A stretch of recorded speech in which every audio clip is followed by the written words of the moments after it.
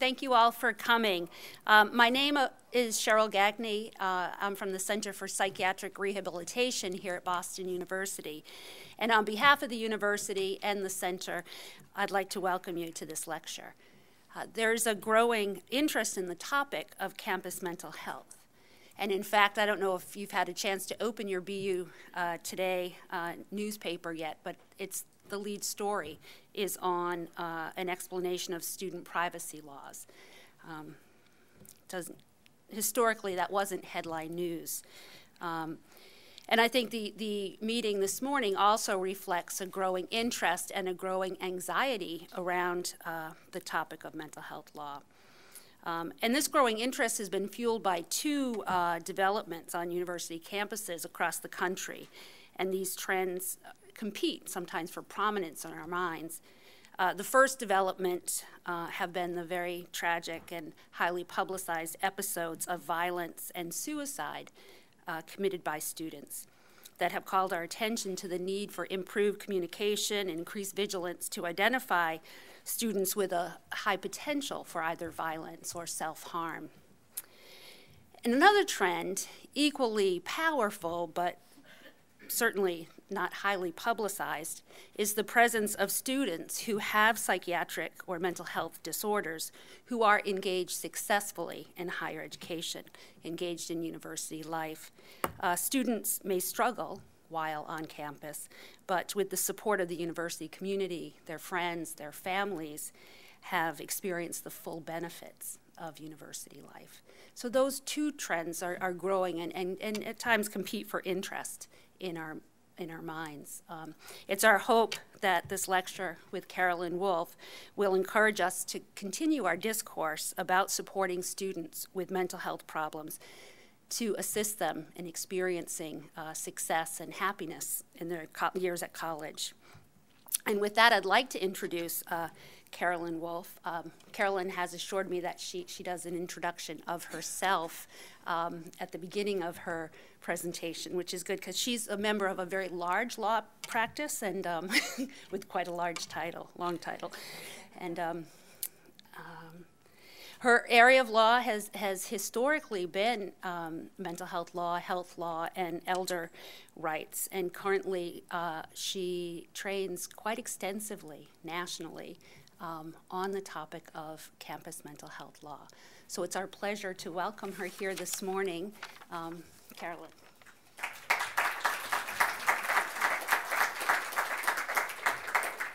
Good morning, and thank you for coming. Just by way of background, to put sort of my background in perspective, I actually started out as a hospital administrator, and I was a director of risk management at a major city hospital in New York for 4 years. After having been to graduate school twice, one of those times at the Harvard School of Public Health. So I got to live here for a year and really loved it a lot. And so I worked as a risk manager, and then I had a psychotic episode and decided to go to law school. And when I started my law practice, I stayed in healthcare law, but I was asked to do psychiatric hearings for hospitals. In New York, patients who are psychiatric inpatients have a right to a hearing if they don't want to have treatment or they don't want to stay in the hospital. And out of that practice grew hospital consulting on issues of mental health. We counsel outpatient mental health centers on issues related to psychiatric treatment and patient rights and so on. And we also work very closely with families and individuals who suffer from serious mental illness, helping them work through the, as you know, very complicated and overwhelming healthcare system, and particularly the mental health system. And about 3 years ago, I started getting asked by college counseling centers or college campus personnel the same questions that I was getting asked in the mental health world. What are the limits of confidentiality? Who can we speak to or who can't we speak to? What kinds of policies do we need for release of information and sharing of records? And of course, the one area that I wasn't asked about a lot in my prior life was parental notification. But we had a lot of discussion about when to call parents, when not to call parents. what information to share with them, and so on and so forth.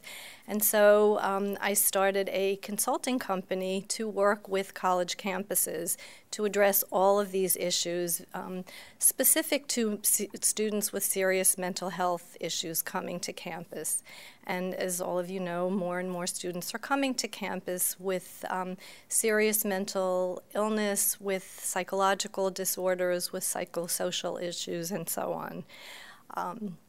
And then, of course, as we know, approximately a year ago, Virginia Tech happened, followed several months later by Northern Illinois. And of course, the discussion about all of these concerns and issues just exploded, so to speak. And there was tremendous concern on college campuses as to what to do about these situations.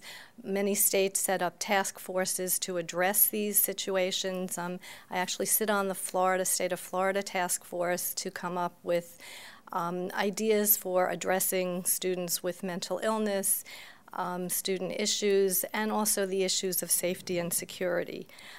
But I've grappled a lot with how to do these presentations in the aftermath of Virginia Tech and Northern Illinois without equating mental illness directly to danger or violence. I've tried very hard to separate the two because I think that what's happened is, unfortunately, the shooters in those instances did have psychiatric histories. And so the whole issue of students with mental illness got put into the mix of dealing with issues of campus safety and security. And we in the mental health world have worked very hard over the years to destigmatize mental illness. And so that I really have great concern about having that discussion or doing these presentations, integrating one directly with the other. So when I was planning this program, I actually spoke to my psychiatrist pilot husband. And he was very helpful in helping me to formulate a way to kind of separate the two issues. So what we're going to do is talk about the issues of mental health and students with mental health on campus, and then we're going to talk about safety and security. I also have left time at the end of this program for questions and answers and comments, and I very much encourage and welcome feedback from those of you in the audience, because I find it very educational and helpful for me, and also helpful for each of you participating in these types of programs. So I think it's important to take a step back for a moment from the specific legal and risk management topics and first bring the true underlying concepts in this area into focus.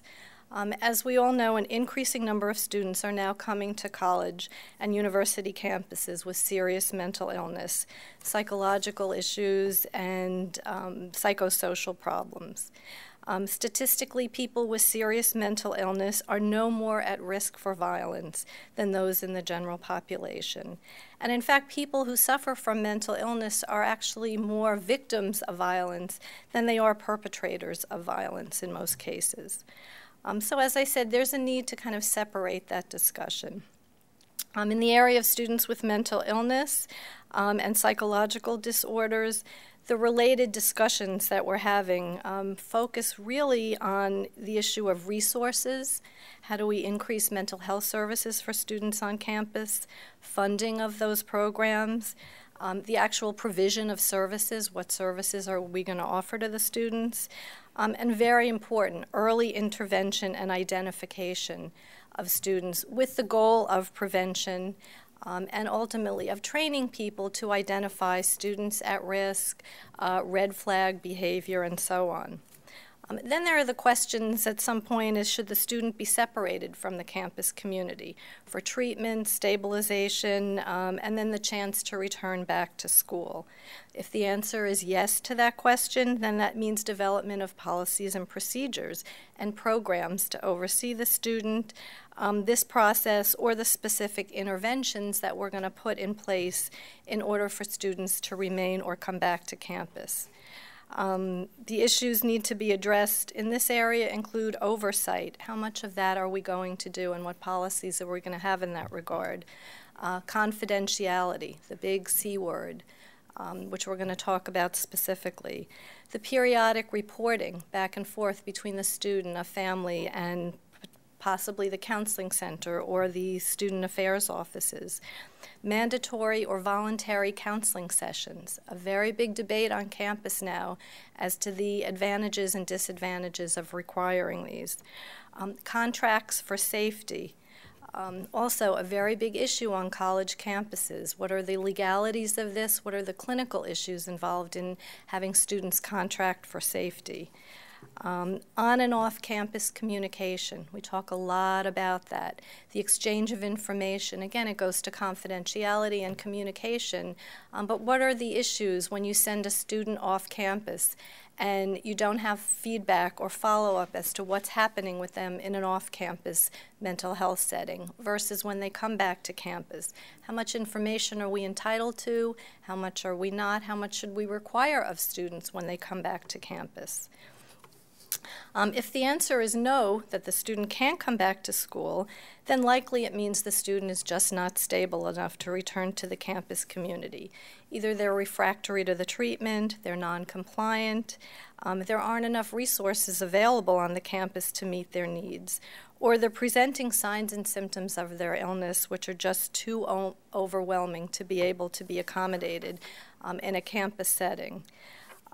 This needs to be addressed with the behavioral health professionals and others in authority, but needs to be looked at in a thoughtful way, not as a failure on our part to not be able to keep students on campuses. And that's an issue that comes up a lot in this area.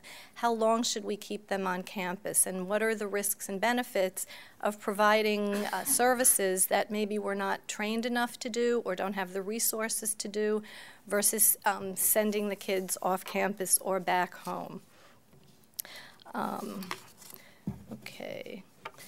In my opinion, the Virginia Tech and the Northern Illinois shooters and the incidents were what we like to call in the healthcare world outliers. These were students who were on people, at least in Virginia Tech, were on people's radar screens. But we know now that we need to develop more comprehensive policies and systems of communication to share that information. Although statistically, given the number of campuses that we have across the country and the number of students who are enrolled on these campuses, the numbers of these occurrences, thankfully, are statistically significantly small. However, they are catastrophic. And of course, certainly to the families of the injured and killed, they are catastrophic and tragic as well. But it's also a tragedy for the schools themselves. The overflow of these incidents results in loss of reputation, loss of confidence, and potentially loss of funding from the schools. Issues of students with mental illness on campus has broad implications. But we have to be able to address these overall concerns without using words like tracking, targeting, stigmatizing, singling out students with mental illness or psychological issues, as was actually proposed by many of the state and federal legislatures following the Virginia Tech tragedy. And those of us in mental health worked very hard to convince legislators that the idea of identifying or tracking was not the way to go in this area. Right now, based on current data, we can make the assumption that there will be more and more students coming to campus with serious psychiatric illness or psychological disorders. And students who come with psychiatric diagnoses come now, why? Because we have newer medications. We have fewer side effects of the medications in the market. There's less stigma attached to having a mental illness. There's more open discussion about mental illness, and there's more social acceptance of mental illness being a medical problem or a brain disorder. There's also more mainstreaming. There's more media attention and education. And most importantly, this is the age at which psychiatric disorders manifest. The 16, 18 to 22, 23-year-olds. Why are we seeing more students with psychological and psychosocial disorders? The stress, the competition, the pressure from parents, the peer pressure, the body image issues, and the constant bombardment from the media and the technology creates a tremendous amount of stress and pressure on these kids. I have 2 teenagers, I know. Counseling centers were never designed to be mini outpatient mental health centers, but that is exactly what they have become. And it was really interesting for me to be called upon by these counseling centers to talk about issues that for the last 20 or so years I've talked about with outpatient community mental health centers. But what does this mean for the schools themselves? Well, there needs to be an overall plan to address the growing trend and growing need for a response to this ever-changing campus community. Increased funding for counseling center services, mental health programs, education and training, and very important confidentiality safeguards. That is really one of the biggest issues that's being addressed currently in this whole area is the issue of confidentiality, the balancing of privacy and individual rights and the sacrosanct confidentiality that goes along with mental health treatment versus the campus safety and security or the safety and security of the community. What needs to be focused on here too is the mental health continuum of care. There's a beginning and an end point and a tremendous spectrum in the middle as to what services will be offered, what issues need to be addressed, and so on. There needs to be a raising of awareness as to what these issues are, but they need to be factual and accurate and realistic in the way they're presented. We strongly encourage early intervention programs and processes. Because you can increase the probability of prevention. You can never assure the possibility of prevention. Everything, as we see when we cross-examine witnesses, lawyers who are not doing well in their case will always say to a witness, isn't it possible? Isn't something possible? So everything really, the psychiatrists tell me, is possible. However, the real issue here is probability. You can't decrease or impact possibility, but you certainly can decrease an impact on probability. And then we have the tremendous amount of misinformation with regard to federal and state law in this area. As we talked about at the roundtable before this presentation, there is the ever-popular FERPA law. That is the education law. It is a federal law. It governs education records. And when examining these laws, step one really is just knowledge of what the law is, what it governs, who has access to records, what information is specific to the education law, and so on. But more important is the step two in this process, which are the exceptions to these laws. There, again, is a tremendous amount of misinformation as to what information can be accessed and released based on the exceptions to these laws. And the FERPA law has always had significant exceptions to it. Exceptions such as the emergency situation. If there's knowledge of the information, it's necessary to protect the health and safety of the student or others, you can release that information. One of the little-known exceptions is that of a student being an exemption on a parent's tax returns. Automatically gives the school the ability to notify parents, and so on and so forth. So it's very important to, again, know the law, but also know what the exceptions are to the law. Now, specifically, education or FERPA records are excluded from treatment records. So we need to keep in mind that there are education records on the one hand and treatment records on the other. And those are records that are made or maintained by a physician, a psychiatrist, a psychologist, or an other recognized professional or paraprofessional acting in their capacity. They have to be maintained and used only in connection with treatment of a student, and they can only be disclosed to individuals who are providing that treatment, with, again, certain exceptions. And as I was saying earlier, there are no FERPA police out there. I am here to assure you of that. There are no HIPAA police out there. So everyone is at this heightened sense of panic over these laws that are in place, but in fact, they are complaint-driven. There are very few complaints made with these laws, and in fact, HIPAA often does not apply to a college campus because what is covered under the HIPAA federal regulations is that information that's transmitted back and forth electronically, and many campuses don't fit into that definition. More importantly, though, than the federal HIPAA law are the state confidentiality laws. And those actually are the laws which should be of greater concern to people on a college campus, because they govern many, if not all, of the student health counseling centers on your campuses. Confidentiality laws pertain to these medical records of students. They are not therefore covered by FERPA, because they're not education records, they're treatment records. Mental health professionals are bound by the legal and ethical constraints and guidelines in this area, and confidentiality, of course, is the bedrock of mental health and healthcare practice.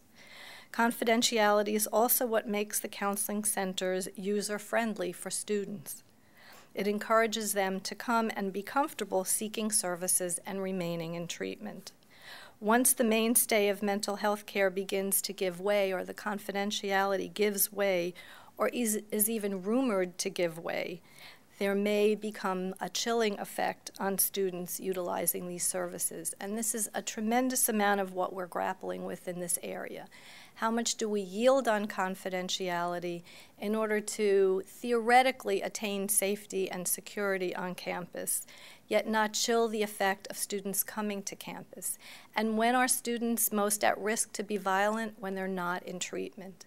So we have this dilemma of which side of which line do we fall on in making decisions as to how to address students with psychiatric and psychological issues on campus. Mental health professionals also risk legal challenges, malpractice actions, ethical licensure challenges, professional misconduct allegations. Again, confidentiality is the bedrock of these decisions as well. But confidentiality in this new era of increasing numbers of students coming to campus with serious mental illness is increasingly under pressure to yield to the safety and security. And again, the real question is, how far do we let that go? One of the answers to how far we can yield goes to policy decisions. We need to make a policy determination as to how we want to address this. And individual campus perspectives, when you talk about what is imminent risk or danger, and when is that standard met or not met. There needs to be clear-cut policies and protocols and guidelines, as well as a centralized decision maker who will evaluate the questions that arise with regard to confidentiality, and then make policy decisions in response. Also very important in this area is a comprehensive education and training program, so that decisions can be made in an organized and thoughtful way. Also, the issue of shifting the confidentiality constraints lies in the utilization of administrative staff. Take it out of the counseling centers, take it away from the healthcare mental health professionals to make these determinations or have to release or breach confidentiality. And we recommend put them into the administrative realm, the deans of students, the judicial affairs officers, utilization of the student code of conduct, and campus policies and procedures which have circulated on and off campus and can perform this function regarding releasing of information as necessary. Just other topics in this area that we talk about a lot are duty to warn statutes. Duty to warn statutes are the Tarasoff laws. As I'm sure you all know, Tarasoff was a case in California where a man told his therapist that he had thoughts of and a plan to kill his girlfriend. The therapist, believing that they were bound by confidentiality, did not warn the intended victim. And in fact, he did murder his girlfriend, and the family brought suit. And so states across the country developed what are called Tarasoff or duty to warn statutes. Some states have must-warn statutes, meaning a therapist has to warn. Some states have may-warn statutes, meaning it's a matter of judgment. I'm here to tell you that these cases always come up on Friday at 4:30 in the afternoon. They are never Monday morning. We have the whole week to think about this and decide. They're also never black and white. The Tarasoff duty to warn statutes require that there be an intended victim and a plan to harm and a means and a mechanism to harm. So that if someone says, I have a gun, I'm thinking of going to the mall, I want to hurt a lot of people, that would not fall under the Tarasoff duty to warn statute, but certainly would be of great concern and makes us need to come to a determination as to just the general breach of confidentiality issues. But the Tarasoff cases are always gray area cases.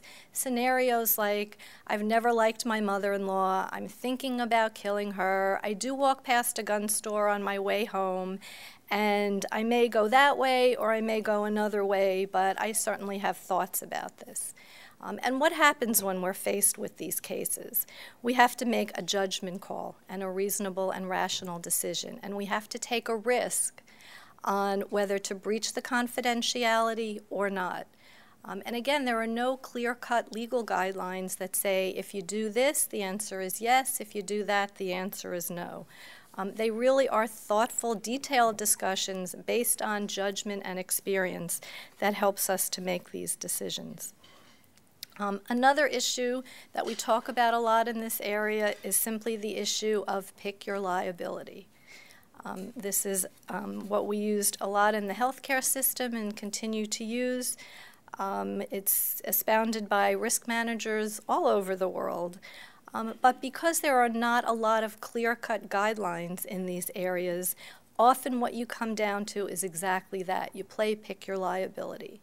I would always rather defend a lawsuit for breach of confidentiality, and I will always recommend that you err on the side of breach of confidentiality versus wrongful death. You can undo confidentiality, you cannot undo death. And the decisions that have to be made in this area, again, are which side of the line do you want to come down to, and how do you balance the confidentiality with the potential for injury and death. Also thinking in this area is there's the legal answer and then there's the common sense answer. And I think we've lost sight of using our judgment and experience, using our gut reactions to things, using our instincts in coming up with a way to address these situations that really are more the common sense perspective than the straight legal perspective. Finally, always err on the side of best interest of the student, community safety, and the risk benefit. And then there's documentation, which we'll talk about in a moment. Okay.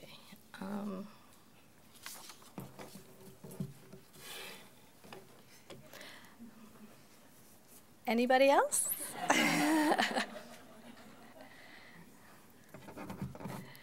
Okay, what else do we want to talk about and look at in this area? Well, we want to talk about the counseling and mental health services and making them more user-friendly, places of trust, safe haven for the students, a beneficial intervention for them, as well as an opportunity for the student to be stabilized and returned to the community as is appropriate.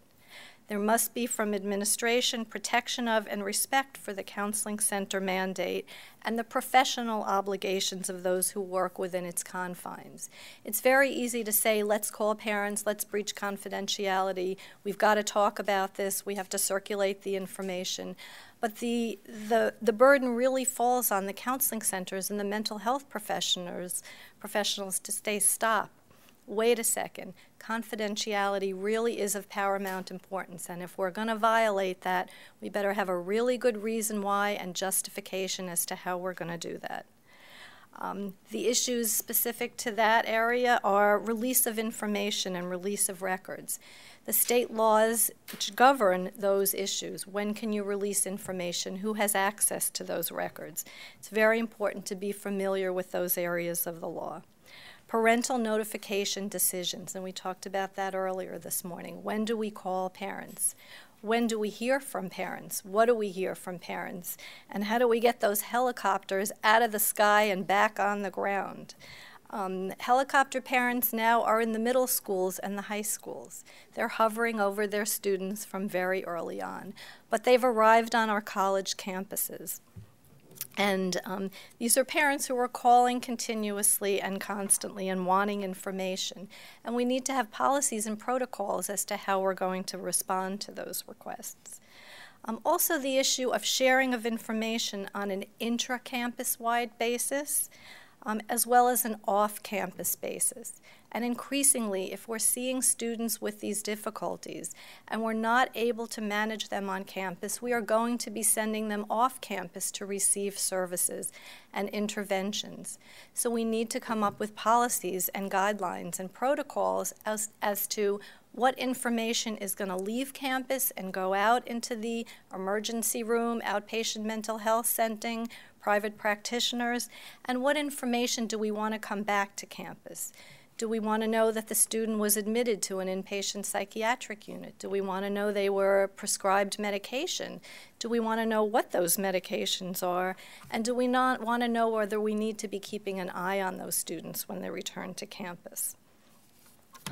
We need to train our staff on the issue of receiving and sharing information. We work very hard to train our resident staff and our physician staff that even though you can't talk to people if you don't have a release for the information, you can listen. And this is a very important instruction to give medical and mental health professionals. There is nothing that constrains us from saying to someone, I can't confirm or deny that your son or daughter is in our counseling center. I can't tell you anything about them if they were to be one of our patients or one of our students, but I can listen. Tell me what it is you want me to hear. And you can take in that information. Often that is very, very important and helpful information when we're attempting to intervene with a student.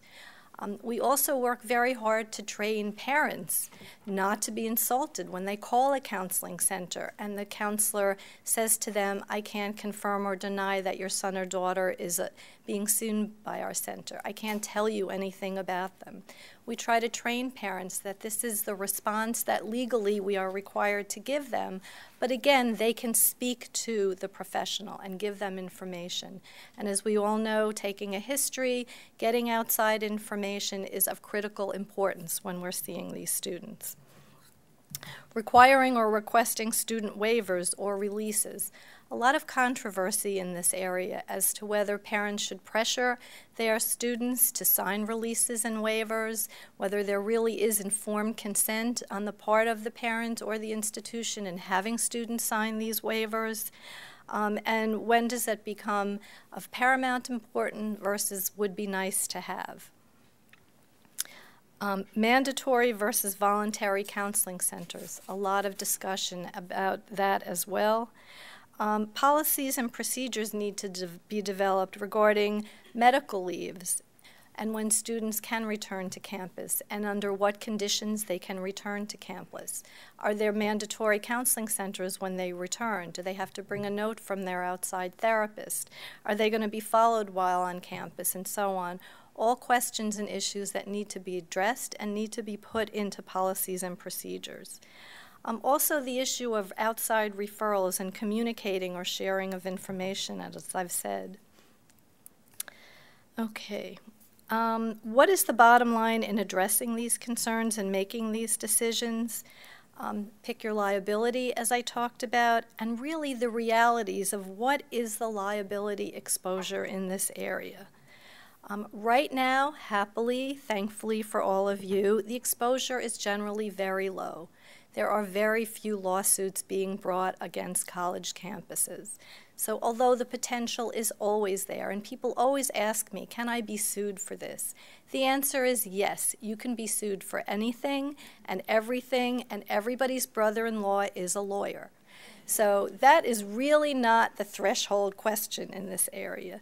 The real question is, how defensible are you? Do you have policies and procedures in place that are helpful and can guide you and can give you legal support for the actions that you take? What 18-year-old do you know of has a lawyer on retainer or can even afford to pay a lawyer to sue the institution? Very few that I know of, and I'd like to meet the ones that do. So it's very important to keep that in perspective, and I think that's what's created some of the hysteria on campus also, is the idea that there's this overwhelming potential to be sued and to have liability in this area. And in fact, right now, the reality is there is minimal liability exposure in terms of actual cases. Okay, now, there is good news and bad news in that issue of liability exposure. The good news, as I've said, is that there are not many cases in this area right now. But the bad news, then, is that we have very little case law to guide us. That's really what, in large part, gives us direction when we make decisions in the legal realm. And of course, no one wants to be the test case, so we all work very hard to be very defensible and not have these lawsuits brought to us. But it also creates a lot of question and anxiety as to what really the law is, what it says, and the definitions in the law. We have no idea. Determinations and definitions of what constitutes imminent risk or a direct threat or imminent harm or what really is danger to self or others. And of course, working in the medical area, we know there is a tremendous spectrum of what constitutes those definitions. So again, based on our judgment, our experience, do we make these determinations and hope that they will be supported? Very important in this area particularly is documentation. Documentation of what our thinking is, what our reasoning is, what we are seeing before us. What are the signs and symptoms that that student is presenting? What are they saying to us? Using quotations when we need to in records in order to reflect what we have been told and what our response is going to be to those conversations. So what has been our response on campus to all of the concerns that I've outlined? Well, many campuses have chosen to develop what are called crisis or behavioral intervention teams. They are helpful in addressing students at risk and identifying those areas that are of great concern, brought by any number of people across campus. But generally, they're very narrow in scope, and they focus mainly on the individual students. Some have been in existence for a long time, which leads to being very comfortable with one another and not necessarily objective over a period of time. They also may be limited in what they can do based on confidentiality concerns. And again, it puts the counseling center staff in a difficult position. Although for those teams that are functioning, counseling center staff usually attend, don't speak, take in the information, and then follow up as they deem it to be appropriate. But it does sometimes put them in a very difficult, tenuous position. So what are the possible alternatives or adjuncts to a crisis or behavioral intervention team? Well, one possible alternative is the development of a centralized reporting system using technology. It's a centralized way of inputting, evaluating, reporting, or acting upon information that's gathered from across campus from a variety of disciplines. And if reported and evaluated in real time, then there can be a timely response, and then the institution or use of prevention and training rather than responding in crisis mode. Another possible alternative here is the development of a centralized, broad-based repository of data and information using human intelligence and experience. That is not a new concept. Everybody thinks that it is, but using human intelligence and experience continues to work even after all these years. And it can be a resource across all campus disciplines. One version of this is development of what's called an Office of Mental Health on campus, also known as a single point of contact office, which collects the information and then disseminates it as it deems appropriate. One recommendation we make is that an office like that is headed by a mental health expert. Staffing as needed is multidisciplinary, based on experts from the educational, the legal, the clinical, the public policy, and law enforcement perspectives. It has a more global perspective on issues dealing with mental health and safety. Generally, these offices can do what I like to call think out of the box. It's very easy to get focused on what the individual or at-the-moment crisis is. But as I said, because the laws are not that clear-cut and the definitions are left open to interpretation, what do we do on a daily basis when facing these issues? We think out of the box, and we need to continue to do that. What an office like that can be charged with, it can integrate processes for reporting of the data and for collecting the data. It can also make budgetary recommendations, something that a crisis team can't do. And it can prioritize needs as they're assessed with regard to mental health, security, proactive versus reactive, training programs, and where to train and whom to train. The other thing that these offices can do is the development, review, and revision of policies and protocols or procedures, which the crisis teams don't do. Again, with a multidisciplinary approach, inviting disciplines from all over campus. It can conduct periodic audits and reviews of system, which is not done a lot on campuses or hasn't been in the past, but we recommend be done now. Training programs, outcomes, and the creation of best practices to address these areas. Also, there needs to be modification or revision or reworking of the policies in place now and what needs to evolve from those.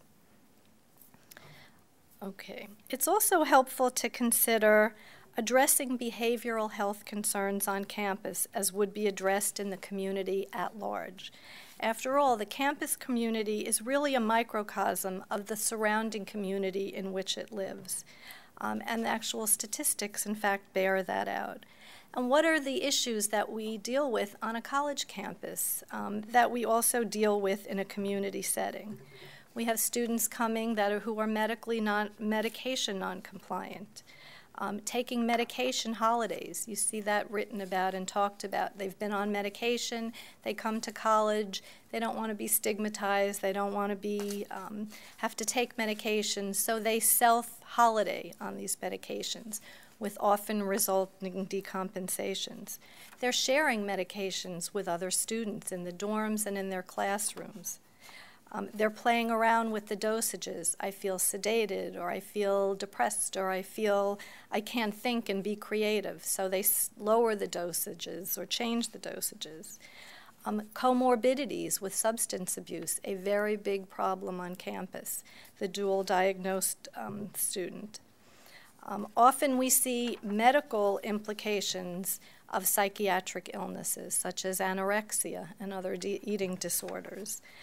As well as medical illnesses that manifest through psychiatric symptoms. So we have all of these issues specific to students with mental illness that we've seen in the community at large all of these years that we now are seeing on college campuses. We have to think about offering evaluation, treatment plans, ongoing availability. What hours are the counseling centers going to be open and available? Some campuses have them open 24 hours a day, 7 days a week. Some of them only have the staffing and resources to keep them open certain hours of the day or certain days of the week. And I just want to tell you that 24 hours a day, 7 days a week is what's called magical thinking in psychiatric terms. That is on everyone's wish list, but many campuses just don't have the resources or the funding to do that. We also need to have an identification system of behavioral concerns and train people across campus, particularly faculty and students, to identify what are called students at risk, or the red flags on campus. Train staff to ask questions about the cues that they're seeing. You know, faculty see students on a daily basis. They can recognize changes in behaviors, erratic behaviors, change in writings, and so on and so forth. And we need to set up a system as to when these cues or red flags are identified, what do we do with them? Where do they go? Which means then that you have to develop policies and procedures to direct that information to persons in authority who are in a position to intervene in these circumstances, whether it be a clinical intervention through the counseling centers or off-campus mental health facilities, or whether it be a legal intervention or an administrative intervention through the codes of conduct or the student affairs offices or the disabilities offices. But it's important to get the word out not only to faculty but to students themselves, who can possibly pass along this information if they're comfortable with and are knowledgeable about the system in place to do that. We need to tell students and educate them that this is not tattletaling. You're not ratting out your peers. But in fact, the life you save could be your own or could be someone else's. That they can intervene in a positive way in their roommates' lives or their peers' lives or their friends' lives. And that in fact, it is a loyalty to their friend that in fact should motivate them to come and seek help and assistance when they recognize behavior of concern or observe things that the person would like to keep secret, but in fact could mean impact on their life and on their health. Okay, so we're really at a crossroads in the decision-making process in all of this. One of those crossroads is the question of whether students should remain on campus and we have the resources and the availability to treat them, or they should leave campus and then return at a later date, or whether they should go home and not return. And again, it's important to educate the staff who are caring from them that going home and not being able to succeed on campus is not a failure on our part. It is simply the nature of what the student is presenting to us. Keeping students on campus is a question of what resources and treatments and intervention we can offer versus what's in the community at large. I've had counselors from rural areas in particular say to me that they keep students on campus a lot longer than they normally would because they believe they can do a better job of treating these kids. The surrounding mental health clinics either have professionals coming in once a month or once a week, don't have the resources, there aren't good lines of communication back and forth, so they're never sure what kind of treatment the student is getting. So they're keeping students on campus longer, but then we have to keep in mind what are the risks and benefits of doing that in terms of professional standards and meeting the appropriate policies and procedures. And again, we need to develop those policies and protocols to address each of these steps that we take in our decision-making process. Okay, bottom line in all of this is documentation. Documentation is what is key in all of this.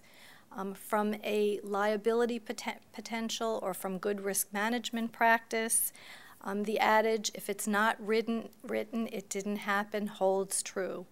If you need to get into a situation of your word against mine, it's very difficult to make a case or be defensible should an action arise. Medical record and education record documentation can either be your best friend or your worst enemy, and that's why we'd spend a lot of time training staff as to appropriate record documentation. Records are not the place for labor disputes, interpersonal relationship disputes, complaining about there's the lack of staff or the lack of time, and so on and so forth. Cutesy little sayings are not a good idea in a medical record. I had a resident once who wrote, "Patient going home tomorrow, hip hip hooray." It was very entertaining for us to read this record, but not very entertaining when it was being read by a judge and a jury in a lawsuit. And one thing that everyone should keep in mind, and keep first and foremost in their mind, is the idea that we are no longer the only ones reading our own records. Students have access to their records by law. Parents have access to records by law under certain circumstances, as well as administrative bodies, governmental bodies, insurance companies, and so on and so forth. So always document your records, keeping in mind that you are not the only ones who will be reading these records. And if you keep that in the back of your head and you look at what it is you're writing, again, following ethical and legal and clinical guidelines, that record can be very helpful. So you've noticed that I didn't say a lot about safety and security up to this point in time in my presentation. And that's because, as I said at the outset, I want to keep the mental health issues somewhat separate from the safety and security issues. But it is, of course, necessary to talk about in these discussions, and so that's where we're going to move into at this point. Now, interestingly, in doing this research and consulting with my psychiatrist pilot husband, we talked about the very clear analogy which can be drawn between the current world in which schools of higher education find themselves and the airline industry. Statistically, flying is one of the safest activities which an individual can engage in, borne out by experts in the field, published articles, professional journals. And given the numbers of people flying every day and the number of planes flying and the number of people flying, thankfully there are relatively few accidents and in turn few loss of lives or serious injuries. However, one plane accident is catastrophic. They're mostly unpredictable, so they're shocking. Many people are injured or killed in one moment in time. And these occurrences are dramatic and tragic in nature, media blitzes over days, months, or years of time. Significantly financially costly to the airline company specifically and the airline industry as a whole, as airline travel decreases for that one airline or the industry in general. And certainly we all saw this after 9/11. Therefore, airlines spend millions of dollars in programs, resources, and safety precautions, doing studies, evaluations, and training to prevent or avoid a catastrophic event which is extremely unlikely, but not zero unlikely, to occur. It is in their care and concern for people and ultimately their financial interest that they make these investments.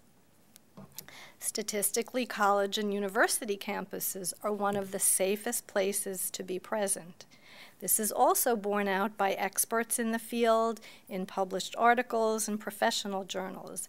And given the number of college campuses across the country and study abroad programs, as well as the thousands of students who are enrolled on these campuses, thankfully there are relatively few accidents and in turn few loss of life and serious injury. However, one campus shooting is catastrophic. They're mostly unpredictable and they are shocking. Many people have been injured and killed in one moment in time. Certainly in the case of the recent campus shootings, this has become multiple occurrences in a relatively short period of time. These occurrences are tragic and dramatic in nature. There are tremendous media blitzes over days, months, and now years of time. And they are possibly, although there is less history to fall back on in this area, significantly financially costly to the schools individually or the higher education industry as a whole, given the potential for decreased enrollment, funding, alumni contributions, and so on. And since this is a more recent occurrence than the histories we have in the airline industry, really only time will tell.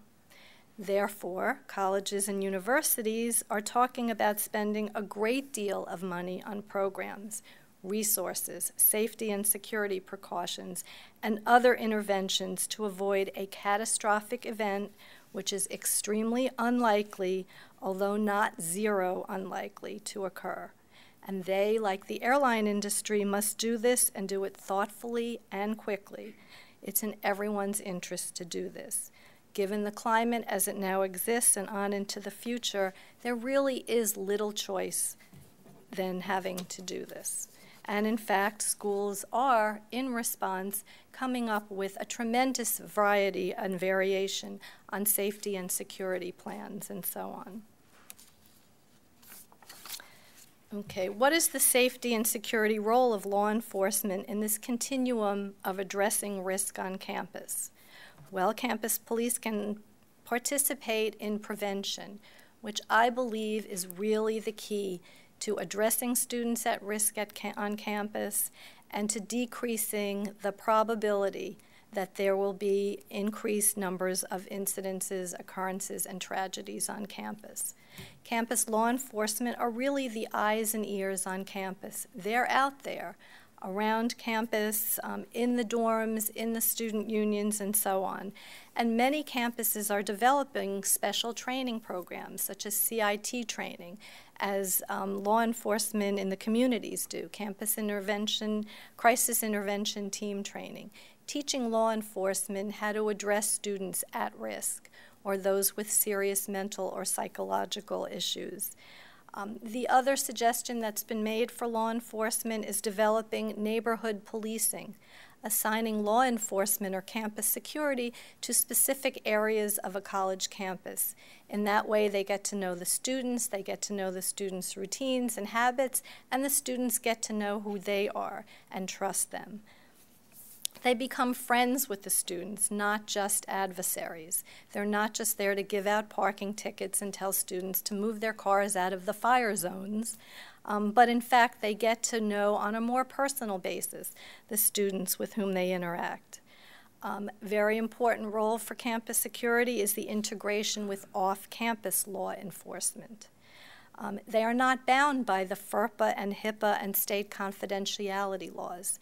So often their eyes and ears can go to great lengths to inform and prevent students who, potential for student violence on campus. They do have a reporting function under the Clery Act, but again, they're not bound by the education and healthcare confidentiality requirements. Law enforcement, though, are responsive once a crisis arises. So their job right now is more reactive than proactive, and we're working hard to change that dynamic. Again, because proactive and prevention really has the greatest chance of reducing the potential for risk on campus. Law enforcement continue to need to demonstrate the steps that they're taking to protect the campus, and they need to show that the resources that they're using are being directed towards safety. Again, it's money that needs to be spent because we do need to demonstrate, and from a practical perspective, need to have safety and security programs on campus. They can also be consultative and participate in behavioral or crisis team activities. And they can be the expert input into an Office of Mental Health, should one be creative. On-campus and off-campus integration and communication is key in this area. There need to be coordinated efforts between our campus security and surrounding law enforcement, as well as what we recommend in terms of coordinated training programs. And sometimes there is even the potential for coordinating funding of training and education programs, both on and off campus. And as with mental health centers in the community, we recommend with law enforcement that they do what are called class trips. Actually have people from campus go off into the community to either the mental health centers or to off-campus law enforcement, introduce themselves, get to know who the point people are, get a phone number of who to call in a crisis, and have integrated policies and procedures as to whom to call and when. The issue of drills comes up a lot in this area, and why do we have them? We need to develop these and spend money on these and use technology for these, even though statistically, again, these events are unlikely, but certainly possible to happen. Okay. So finally, we can achieve separation of behavioral health and safety security discussion. Sadly, though, the high-profile and stunning recent events on higher education campuses revealed that the shooter suffered from mental illness. But again, there are millions of students on our campus who attend thousands of our colleges, and very few of these are involved in serious injuries or killings. We must direct our attention and resources to prevention, education, and training to address the behavioral health issues, keeping in the forefront the legal, ethical, clinical, and public policy concerns that we face. And confidentiality at the helm must become a policy determination addressed in a thoughtful context, again in light of the legal, ethical, clinical, and public policy concerns that we face. Thank you.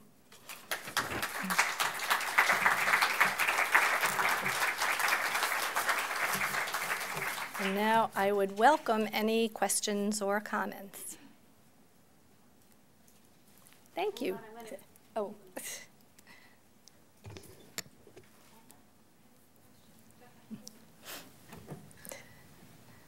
Thank you very much. That was really very helpful. Would you speak in further detail, though, to the situation where we are recommending a student take a leave of absence because of concerns about the student's safety, and where they don't want to, and how the issues of disability rights in terms of students being asked to leave a university involuntarily until they're received care and ready to resume their studies? That's what's called a compound question, which I will try hard and tease apart. One of the issues that needs to be looked at in making this decision is who's going to be involved in the decision-making process, and either coming up with policies or protocols that will address that, or having guidelines within whatever center it is raising the issue, whether it's the counseling center or the dean of students or the judicial affairs office or the disabilities office. So there needs to be a mechanism, first of all, to address the question and then come up with a thoughtful way of teasing apart the different issues and ultimately getting to a decision as to whether a student should stay on campus or leave campus. Now, the disabilities law govern those students who self-report that they have a disability, and there are specific legal guidelines and standards which must be addressed. We need to be able to give reasonable accommodation to the student.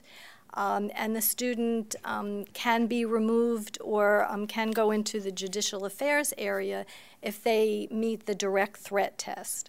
And there are specific criteria for that. So what needs to happen is we need to look at what is the specific case we're talking about. What are the signs and symptoms of the illness? What is the history of the student?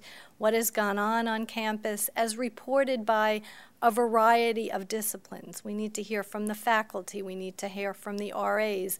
We may need to hear from roommates if that's appropriate. And we may also need to hear from off-campus professionals as to what is the history of this student. Sometimes we can get that information, sometimes we can't. Sometimes we need to take legal steps to get that information or not. But it's very important to make these decisions not in isolation, but as a team approach. Get everyone in a room. I'm very big about getting everybody in a room together. What happens a lot of times in these cases is that the deans talk to student affairs, the counseling center speaks to the faculty. Everybody is sort of disjointed in whom they're speaking to and what information they're getting. When these decisions are made, because they are very serious decisions and have legal and clinical implications, it's very helpful, I find, to put everybody in a room together. Everybody is hearing the same thing at the same time, sharing the same or different information, and then a very thoughtful process can take place to make this decision. Also, knowledge of what the institution's policies and procedures are with regard to sending kids off campus. And then once all of those steps have been taken, very important that someone document, either in a medical record, an education record, or whatever is appropriate and part of your institutional policies, what steps were taken, what laws were considered, what clinical issues were considered, and why the ultimate decision was made.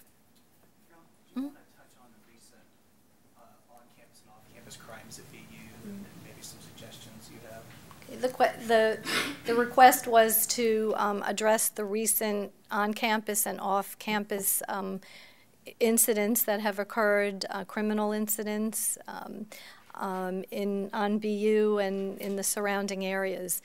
It goes back to what I talked about in terms of law enforcement. Very important is the integration of campus law enforcement with the surrounding law enforcement community. Developing policies and protocols as to when to contact off-campus law enforcement, policies and protocols as to what information can be gathered and shared, training as to when to call off-campus law enforcement. Also information on what you are entitled to or what campus law enforcement is entitled to and what they're not, and what is required for off-campus law enforcement to share with us. And finally, there needs to be a central gathering or repository of where this information is going to be gathered, kept, and then where it's going to be disseminated, or what changes in policies and protocols are going to take place as a result of these incidents. So even though right now we're sort of in crisis mode and having to address the immediate needs and questions, once the crisis averts, it's very important to do an exit conference sort of thing, and to get campus and off-campus law enforcement together, examine what the incidents were, examine what the response was, and think about what could be done differently or more effectively and efficiently in the future.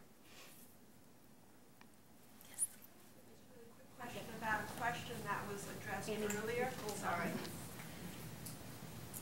With the first set of questions, you were saying that you'd like people to be in a room together. I think that sounds great. I'm just wondering, are you also saying that the student themselves should get to be there as well, so that they're in a position to sort of negotiate and figure out what works best for them? Not necessarily, and that's where you get into the code of conduct, judicial affairs realm, where you actually are talking about a hearing or a disciplinary proceeding. What I'm talking about in terms of getting everybody in a room together are really those in authority who are in a position to make those determinations and decisions. Now, you will want those people to bring student information with them. You want to know what's been going on in the classroom, what's been going on the quad, what's been going on in the dorm, and so on. And you want to know what's been going on in the counseling center, but with the idea that there are confidentiality constraints in those discussions. So that gets a lot more tricky, but there needs to be some information about concerns possibly, red flag behavior, identifying the student as being at risk and why they are and how we need to manage that. But I don't know that it's helpful at that juncture to have the student present, because again, you need to make that decision before you're going to go back and present it to the student or the parent. Okay, I guess I'm just sort of disappointed that you're in some way implying that everyone else is authority and that student isn't an authority on their own individual needs. So no, I'm not saying they should be excluded, and I think the student really is an authority to some extent, or sometimes to a large extent, as to what they need. And certainly there needs to be response and input from the student. But I think initially there needs to be a discussion of whether this is an appropriate situation to even bring back to the student. I mean, maybe we find out that it's just the student's having a bad week or under stress because it's finals, or wrote a paper that's really just a creative student writing as opposed to something that we deem to be scary or potentially threatening, and then make a determination as to where that's going to go. And then, yes, there should be student involvement at some point. I'm sorry if I gave you that impression. I didn't mean to. Thank you. My question is, in the event of an improbable but possible event on a community campus, what would be an appropriate behavioral health response from the community? Could you just be more specific? What kind of crisis response should the community have in terms of those of us who are behavioral health providers? In the surrounding community? No, in our campus community. Response in terms? No, in the event of a shooting or some other improbable but possible event. What are your thoughts or your experience with different communities about how they've responded to this, with behavioral health needs? Well, certainly we saw in Virginia Tech and Northern Illinois and other situations like that where the counseling center staff, the behavioral health staff, were phenomenal and amazing in their response. Really fanned out across the campus community. On some campuses, they chose to break them up into segments, but certainly were there and available. Also, the response from outside campuses and counselors from other campus settings came onto campus and were very helpful and volunteered a tremendous amount of time in being responsible to the crisis need, and intervened with every discipline on campus, had sessions with law enforcement, had sessions with first responders, had sessions with faculty, had sessions with victims and victims' families. I mean, it really was an amazing response, although not unpredictable given what you folks do for a living and the level of commitment that I see with counselors across the country. You are one of the most dedicated mental health professionals I have met in my 20 years of doing mental health law, so that the response was immediate, it was thoughtful, it was professional, and I think was of tremendous benefit to anybody and everybody who was involved in the crisis. Yes? Just one more question, unfortunately, I'm running out of time. Hi, I'm Phil. I'm a staff psychiatrist at our Student Health Service, and not infrequently I evaluate students with respect to whether it makes sense for them to take a leave of absence, and particularly whether they're ready to come back from a leave of absence. And since we're in the city and we are not a comprehensive community mental health center, our model generally is for students who have chronic illness to refer them to private practitioners in the city. So my question is, if I speak to a student's treatment team from back home and the student and family and decide that the student should come back and continue treatment, and the student has private treatment, can I legally add the condition that the student has to come in to see me or one of my colleagues periodically to make sure that the treatment is continuing and that the student is continuing to respond to treatment, or at least to give permission to the private practitioner to let us know if the student either decompensates or stops the private treatment, because it could happen, and it has happened, that the student drops out of treatment without our knowing about it. Perhaps the student has a psychotic illness and decompensates, but had that been caught in time, we might have been able to get the student back on track. Much of the answer to that question goes to institutional guidelines and institutional policies. Different schools are taking different positions on that as to whether they're requiring communication back and forth, documentation from a private psychiatrist. Many schools are actually not even relying on the student's therapist, but are asking for a second opinion or an independent evaluation of the student, believing that sometimes the private therapist is biased. In a positive way, wanting the student to come back to school and participate, yet may not be objective. And so each campus has really been addressing that question based on their own institutional guidelines, their own professional input from staff, and are making policy decisions as to how to set up those protocols and to what to require back and forth between the on and off campus treaters. They're also working with their judicial affairs offices, their disabilities offices, the deans, to come up with a reasonable protocol for bringing students back onto campus. My prediction is, in light of the climate in which we currently live, likely there will be more requirements of documentation that the student is safe to return, that they will be required to maybe check in with the counseling center or a therapist on a periodic basis, depending on individually what they require, and so on and so forth. But of course, you also have the confidentiality issue and the informed consent issue. So making a student sign a waiver is really not consistent with what our usual practice is. And there's controversy on both sides as to whether you should mandate that students sign a waiver and allow you to get the information, Or is that confidentiality so so important that you may not require that information? Schools are sometimes making deals with students. You know, we'll let you come back, but you have to let us have access to that information. Or we'll keep an eye on you for a month or two. If things stabilize, we'll let it go. If they don't, we'll need more information. It really is very campus specific at this point.